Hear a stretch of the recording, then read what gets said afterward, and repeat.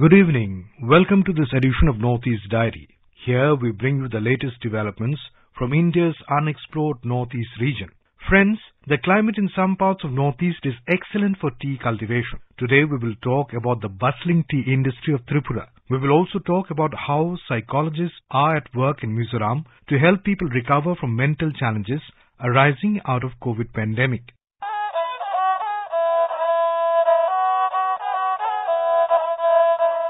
Tea is the second largest industry next to the rubber industry in Tripura, and it is also the lone century-old surviving industry in the state. In fact, Tripura is categorized as a traditional tea growing state with about 54 tea estates, 21 tea processing factories, and more than 2,500 small tea growers. The state stands as the fifth largest state among 16 tea producing states in India. The Tripura state government has also been constantly working for the development of the industry.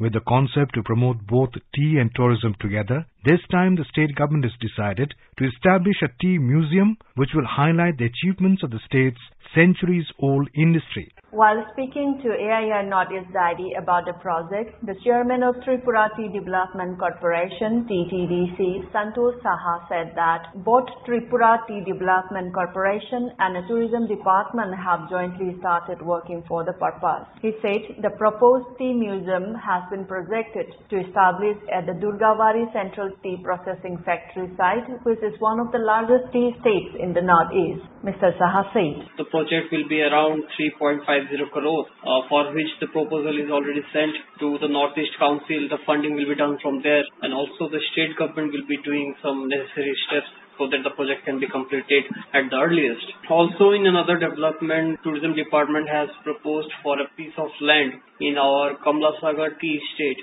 so that people traveling to Tripura who like to spend their time between the nature, they can spend their time in the log huts there.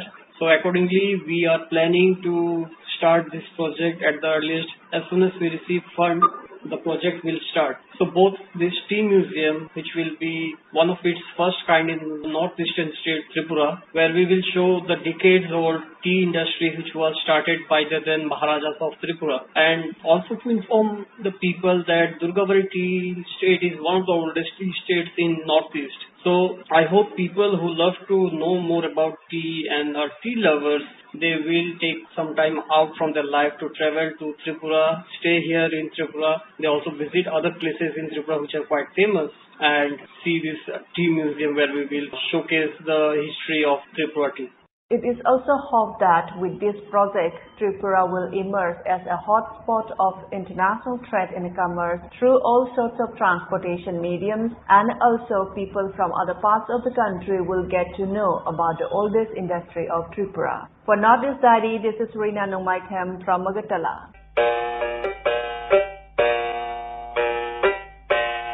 Nagaland state level Beti Bachao Beti Padhao launched Jano Khelo Jeeto Learn Play Win, a board game created to build awareness and knowledge on child sexual abuse, child labor, child rights, human trafficking and migration. We have a report on this.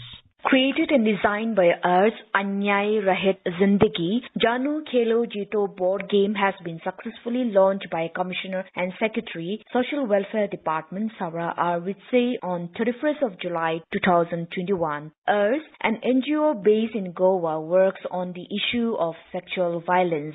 State Resource Center for Women under Social Welfare Department has been associated with URS in conducting training and awareness on human trafficking in Nagaland for the past years. More on this from Juliana Madon, State Nodal Officer, Beti Bachao Beti Padhao. The Nagaland edition of Jano Khelo Jeeto, a special board game created by the NGO Rs from Goa, was launched by the state-level BBPP to introduce play and learn method of imparting awareness on issues such as sexual abuse, child labor, trafficking and migration. Nowadays, we are seeking more and more ways to make learning fun for people. And why not so with social issues?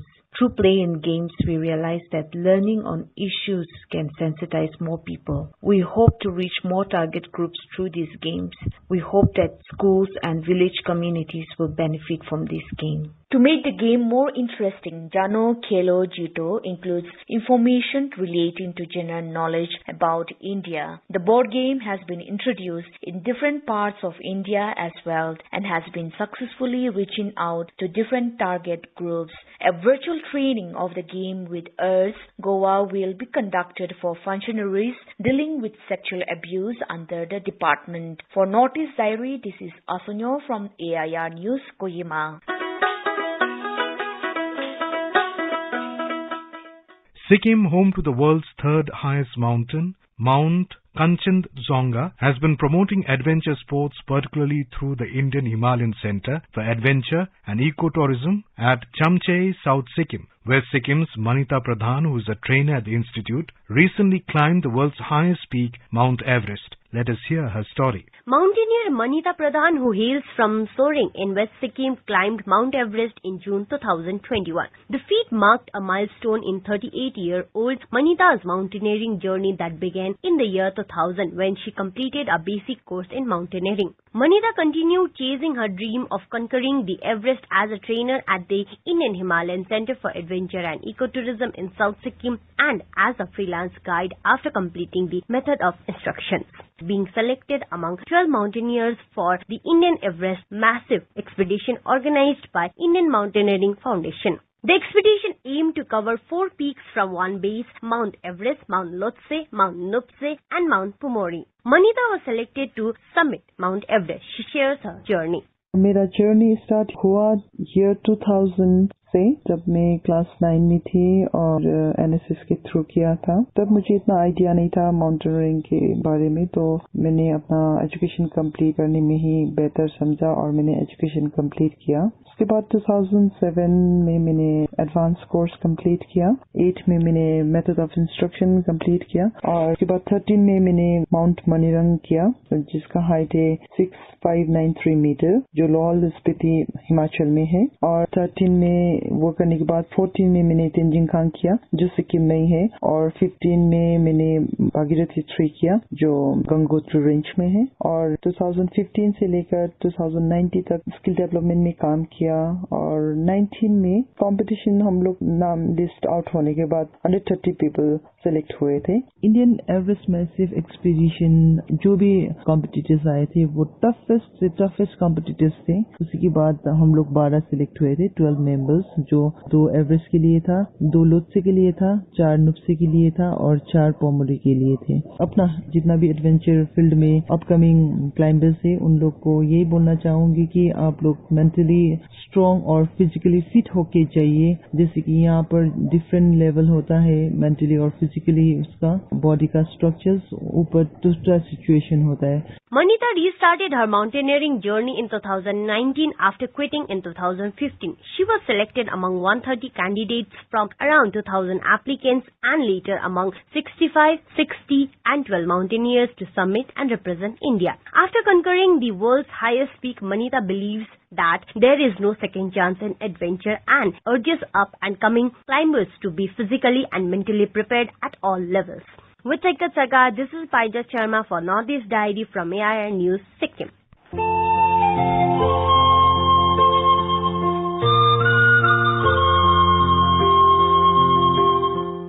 It is now well understood that COVID-19 pandemic has miserably affected lives all over the world, directly as well as passively.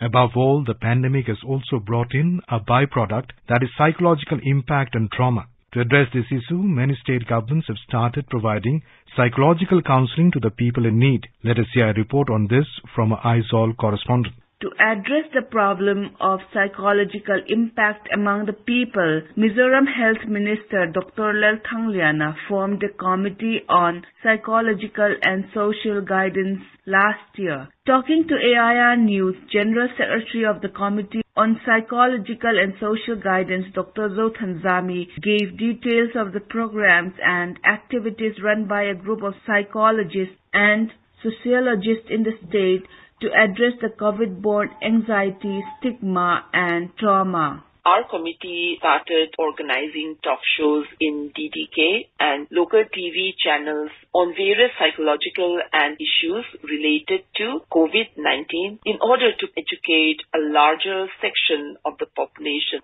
The Psychological Counseling Cell was formed under the coordination of me and Dr. Rimwati. Clinical psychologists and psychologists volunteered under this committee. They were in charge of all quarantine centers, providing psychological counseling to those in need and also act as mediators between the government employees and the quarantines who are mostly students, children, migrant workers. With the onset of the second wave this year, committee started re-educating the people on the state of the virus and its mutated nature, the need for vaccination, the importance of further precautionary measures, and life in the new normal. The Psychological Counseling Cell has also taken further initiative with placements of psychologists in different COVID care centers and hospitals. Online counseling has been made available to all inmates in these centers as well as those living in containment zones. We have also started making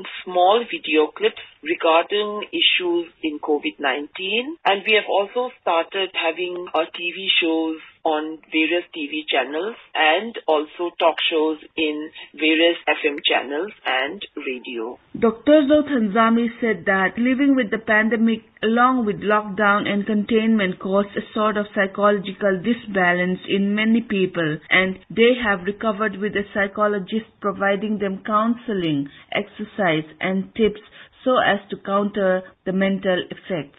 For Northeast Diary, this is Irene from Aizawl.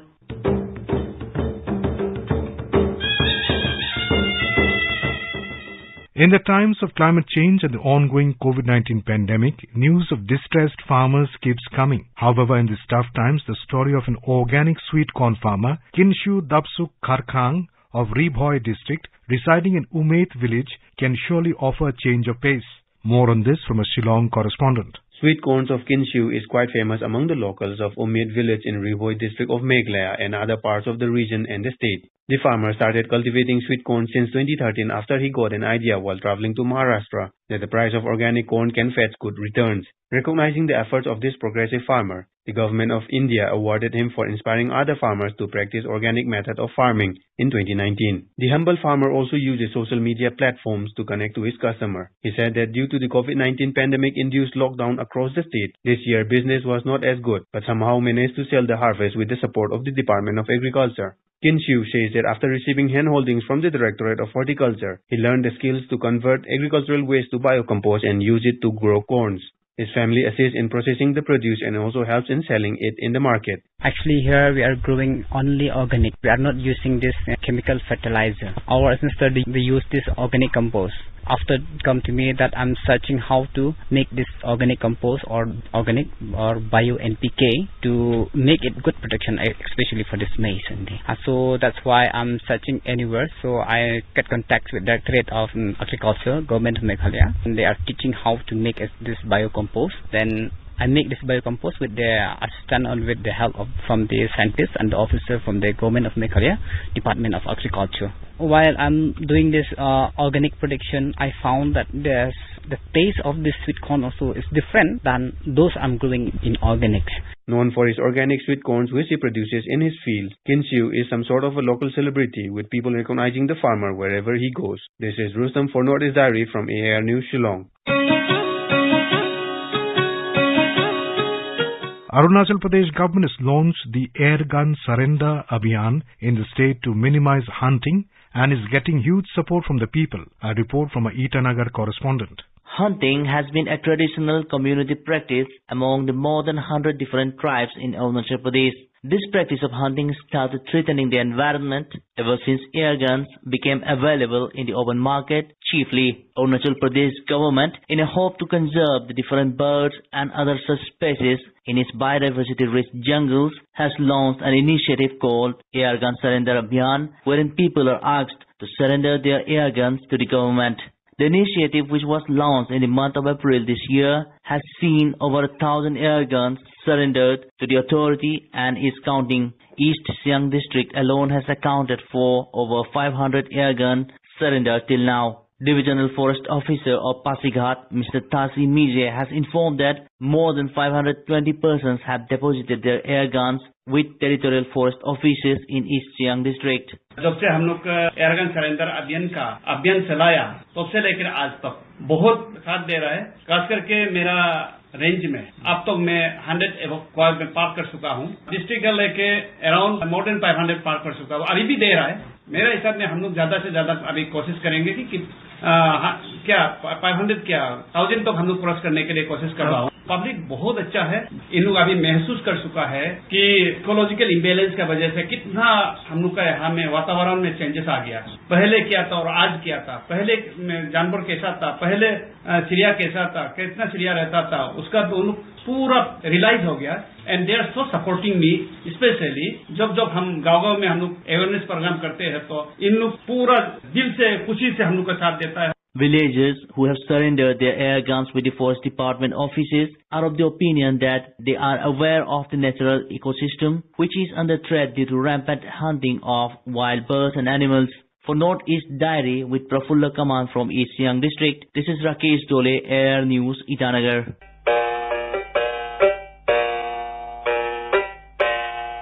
In a personality of this week's section, today we bring to you an interview with Dr. John, State Nodal Officer Ayush, Government of Nagaland, on yoga and its benefits. The interview is by Kohima correspondent Asunyo. Over the last few decades, there has been an upsurge in the prevalence of yoga. People are realizing the importance of yoga as it is the key to cure modern-day stress. However, before we get into the benefits of yoga, it is essential to understand what exactly yoga really is. And to know more today, we have an expert with us in the studio. He is Dr. Seyakritio John, State Program Officer and Nodal Officer, National Ayush Mission, Government of Nagaland. And I'm your host, Asunyo. Hello, Dr. John. It is a pleasure to have you in our program. Thank you for welcoming me. Well, to begin with, Dr. John, can you explain what yoga is and what are the different stages of yoga? The word yoga is derived from a Sanskrit root, yoch, meaning to bind or join or merge or union. It is a union of our will with the will of God. That is the actual meaning of yoga. Now, stages of yoga, according to Patanjali, the father of yoga, there are 8 stages, and that is called Ashtanga Yoga. The 8 stages are Yama, that is the social discipline. Niyama, that is individual discipline. The third is Asana. Asana is that of doing that posture. The fourth one is Pranayama, that is breath control. The fifth one is Pratyahara, that is discipline of our senses. Dharana, that is the concentration. Dhyana, meditation. And the last, Samadhi, is self-realization. These are the 8 stages of yoga. So in order to perform that asana, where most of us think that those postures are yoga, but we have to follow these 8 stages to get the real benefit of yoga. There are misconceptions about yoga also. So I just want to ask you, is yoga belong to any form of religion? No, yoga does not belong to any particular religion. Yoga is for all religion and for all people, for all race. Because of the benefit of yoga, especially in the spiritual growth, some of the religion put yoga into their religion and they used to practice. And it is also better faith formation. Because of that, they practice yoga, especially the meditation, into their religion, and they practice like our Hindu brothers, they do it. What are the benefits of yoga?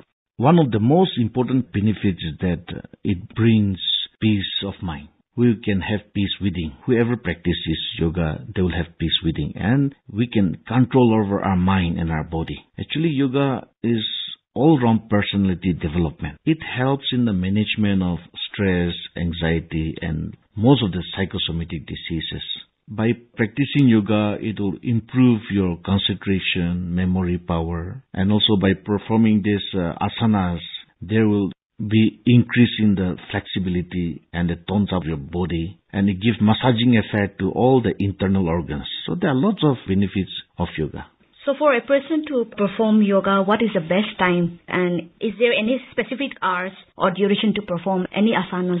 Yeah, to perform yoga, especially yoga asanas, early morning is the best or ideal time. And before starting yoga, we should make sure that our bowels and bladder should be empty. It should be in a well-ventilated room where it is calm and quiet. That is the place where we should perform, and usually we can perform even in the daytime or even in evening, but we should see that we should not do this asanas immediately after food. After 2 hours only you can do this kind of asanas. So is there any age bar to practice yoga? Actually, there is no age bar. It can be practiced by young and old alike. So for people having chronic health issues, is it advisable for them to perform yoga? If there is, can you kindly share on this? So like people with chronic problems like tuberculosis or stomach ulcer or fractured bones, these people are not advised to go for practice of yogasana, but there are indications and contraindications. So whoever are about to practice, it is advisable for them to consult a yoga teacher or yoga therapist or a doctor before they practice. Otherwise, yoga is good for most of our health problems. Mm-hmm. What is the difference between yoga and exercise? Yes, there are lots of differences between yoga and exercises.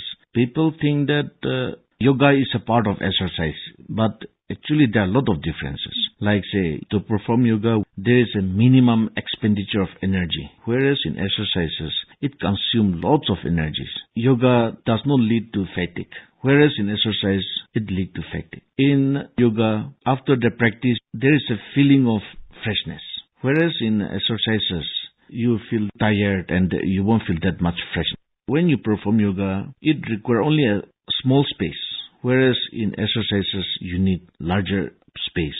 Yoga can be performed by young and old, whereas exercises is mainly for the youth. Yoga, it has greater impact on the mind and the senses than other physical exercises. So, what is the contribution of yoga to modern science? The modern medical system has replaced almost all the traditional system of medicine in different parts of this globe. It has proved itself most effective in saving man from contagious and infectious diseases. However, a new widespread psychosomatic ailments are posing a great challenge to this modern medical system. It is here that yoga plays an important role and it contributes to this modern medical system. June 21 is celebrated as International Yoga Day. Can you share what it is all about? United Nations General Assembly on the 11th December 2014 declared 21st June as International Day of Yoga. It was our Honorable Prime Minister Narendra Modi who initiated this move in the United Nations to declare 21st June as International Day of Yoga. More than 177 countries supported to declare 21st June as International Day of Yoga. India being very rich, and this yoga is one of the invaluable gifts to our Indians to the world. Because of that, our Prime Minister, he wants to popularize yoga to the world. Because of that, we started celebrating this International Yoga Day. Can you highlight briefly about your department? What are the activities carried out in our state to propagate the importance of yoga? National Ayush Mission was under Ayush Department. But in the year 2014, a new ministry was set up by the government of India. And under the Ministry of Ayush, they have set up a mission called National Ayush Mission. National Ayush Mission here, they have given a direction to the state government to form the society. So as per the directive from the ministry, we have formed two society, that is governing body as well as executive body. The main components of this mission is to promote Ayush services. Second is to promote the Ayush educational institution. The third is to facilitate the enforcement of quality control of Ayurveda, Siddha, Unani and homeopathic drugs. The fourth is cultivation of medicinal plants. So our mission, we are working on this, especially the basic components, and we are covering the whole state of Nagaland. That is, we are having a separate society. And under that society, that is Nagaland State Ayush Mission Society. Under this society in our state, we are trying to propagate the Ayush, especially Ayush Mission and also particularly yoga in our state. Mm-hmm. We have a few yoga wellness centers in our state where the students and the NCC are being asked to come to these wellness centers to practice yoga. At the same time, we organize health games in all the districts of our state. Wherever we go for health games, we always have a yoga demonstrator with us. So the yoga instructor will demonstrate yoga to the students. And in that way, we try to popularize yoga in our state. And this will continue in the days to come. Okay, lastly, your message to our listeners. As I have said before also that yoga does not belong to any particular religion. Our people should not be misguided. And the politician also should not politicize this yoga also. Here, yoga is something that you cannot get benefit just by reading books or watching TV programs on yoga. We can only get the real benefit of yoga only by practicing it. Until unless you practice, you cannot get the fruit of yoga. Therefore, I request all our listeners to practice yoga and have a healthy body and a healthy mind. Thank you, Dr. John, for enlightening us about yoga and its various health benefits. Well, listeners, let me end up by saying that yoga is inexpensive, free-handed form of exercise with a combination of breathing exercises and poses. Yoga as a practice has innumerable benefits that positively affects an individual both physically and mentally. Yoga is not a religion, it is a way of living that aims towards a healthy mind in a healthy body. And now let us endeavor to know more about the special places that are nestled in the cozy corners of India's northeast. Today we will talk about Agartala, the heritage city of Tripura. If it is not in your travel itinerary yet, you must definitely include it and visit this place and seep in the culture and architecture that the city has to offer. Our correspondent tells us more about Agartala.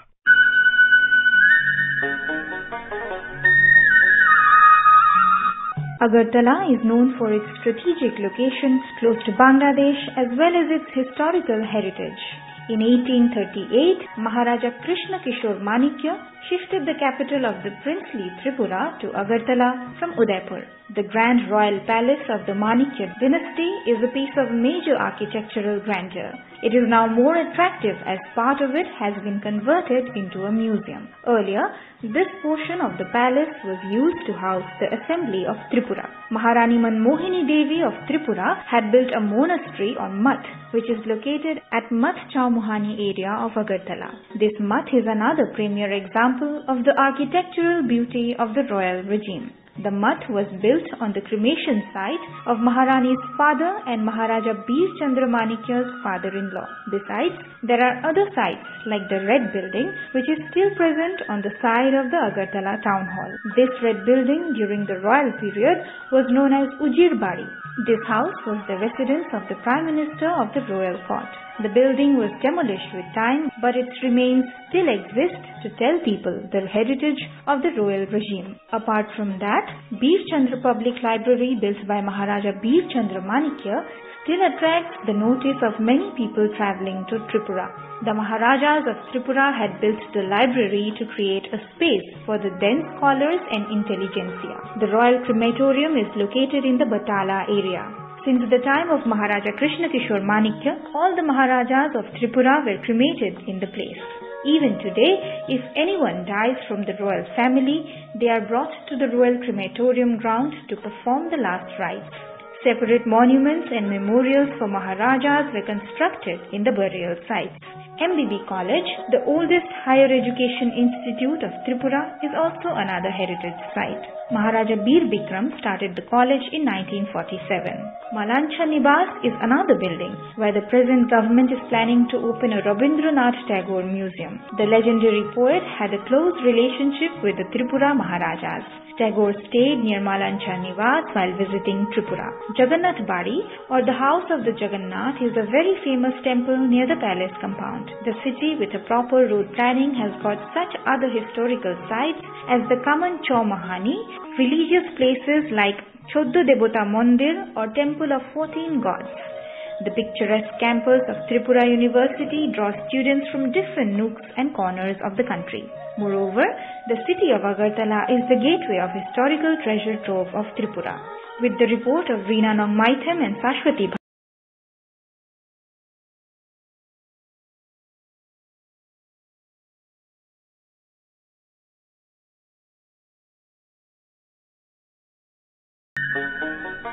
With that, we have come to the end of this edition of Northeast Diary. Do join us next week to hear more stories from this enchanting part of India. Bye-bye.